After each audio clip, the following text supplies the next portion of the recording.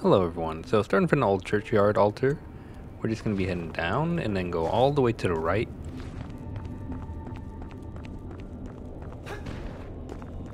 Do be careful because there's a ton of spikes at the bottom, make sure you dash past them. Afterwards just go right until you hit a wall, and if you break it, it'll have a chest, and that'll give us a weapon.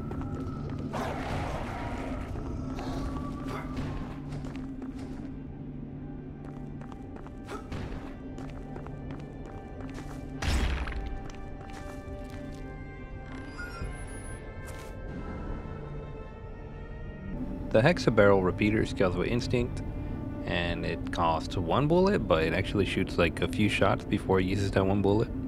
The description does make it seem like it would have bleed attribute, but this guy just kind of seems to die to the regular bullets, and yeah, you can just hold it down, you just shoot a ton of bullets. You cannot aim downwards though, so not really good at shooting like lower enemies.